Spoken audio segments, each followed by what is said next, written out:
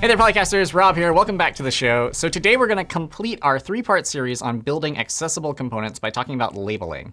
Labeling is super important for accessibility because it allows us to tell the user what a control is for. And let me show you an example to explain what I mean by that. So over here, I've got JSBin set up, and I'm just going to start creating like a bit of a form element. So I'll drop in an input tag, and you can see, all right, cool, I've got a text input. What am I going to ask the user for, though? Well, I'll add a label, and I'm just going to wrap that label around the input. And I will say, hey, I would like to know the user's shipping address, right? So anyone filling out a form who is a sighted user will be able to go through and see, OK, there's a text input field. There's a label here. I'm assuming these two are associated. And because I have used nice semantic HTML and I've built this relationship between the label element and the input, check out what happens to my screen reader when I interact with this thing. Voiceover on Chrome. Shipping address. Edit text.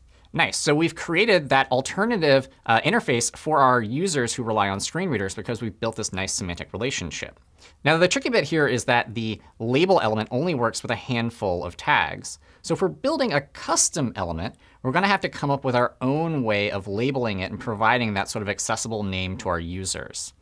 So let's go check out the ARIA authoring best practices guide to maybe get some hints on how we could do this. So switching over to that document, I'm going to go to the checkbox section. And if I scroll down to the bottom, the second bullet point here says that the checkbox should have an accessible label, preferably provided by a visible label associated using aria-labelledby. Now, we haven't really talked about aria-labelledby yet, but now seems like a really great time to cover that topic. So in the world of Aria, there's really kind of like three ways that we can label something. There's aria-label, sort of the singular, which is for basically applying a text alternative directly to an element. There's aria-labelledby, where we can actually have another element and sort of reference that element and use that as our label.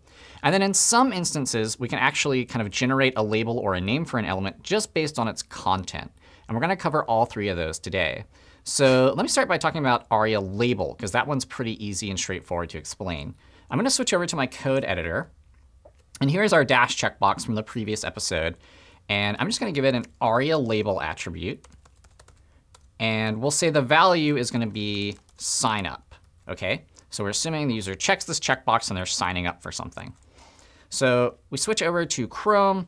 We refresh the page. Now, if we look at this checkbox now in the DevTools, we can see that aria-label has been applied here. And let's check out what happens when I interact with this using my screen reader. Sign up. Unchecked checkbox. So you heard the screen reader say sign up, unchecked checkbox. Right? It has generated a name based on that aria-label attribute.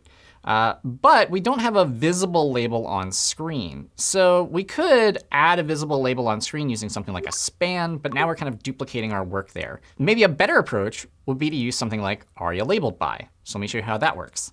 We'll go back to our code editor. We'll get rid of this aria-label attribute. I'm going to add a span here. I'll say sign up in that span.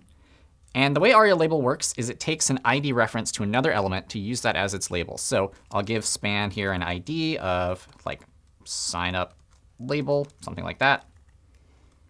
And then we'll take our dash checkbox and we'll say aria-labelledby equals sign up label. So now we've linked these two together by that ID reference.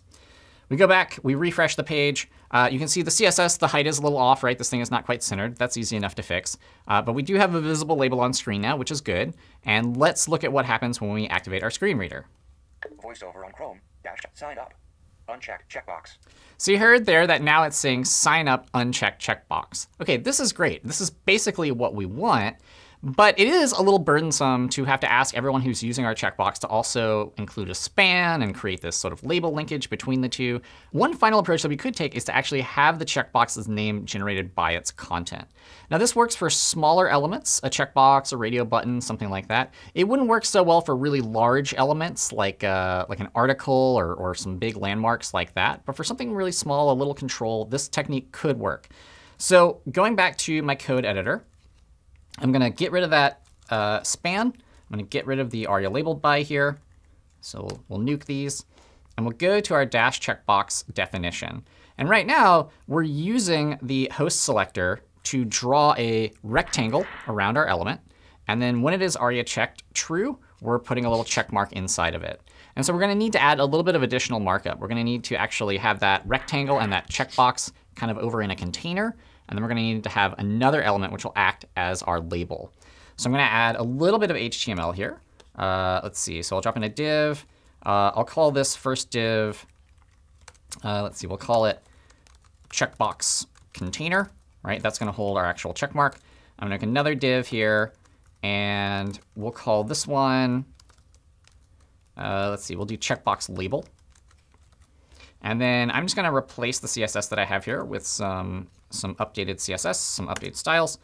And let's walk through these really quick. So what I've done is I've kept the host style of just making sure this whole element is inline block. The checkbox container now has the styles for drawing our rectangle.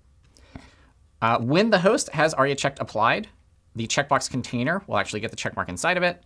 And then the checkbox label, we're just differentiating it by bumping the font size up a little bit and making sure that both of these are set to vertical align middle, so that way the text and the checkbox look nice and centered. All right, the last thing I want to do is inside of this checkbox label, I'm going to add a content element. And what this is going to let me do is in my index file, inside of dash checkbox, now I can just write my label right inside the element like that. It's going to project that into that element's shadow DOM. And then the browser should be able to compute the element's name or its label based on that content. So let's check that out. We'll go back to Chrome. We'll refresh the page. You can see that the text is a little bit bigger. It's centered now. We turn on our screen reader, and let's see what happens. VoiceOver on Chrome. Sign up. Uncheck checkbox.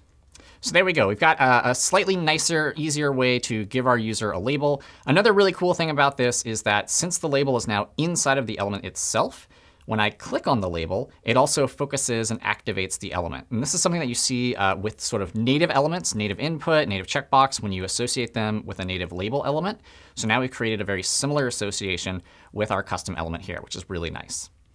So that about covers it for today. There's always more to talk about when we touch on accessibility, but hopefully now you have a better sort of foundational understanding of how these things work in the platform. If you have any more questions, though, I'm always happy to answer them. So please leave them for me down below in the comments. Or you can reach me on a social network of your choosing at #AskPolymer. As always, thank you so much for watching, and I'll see you next time.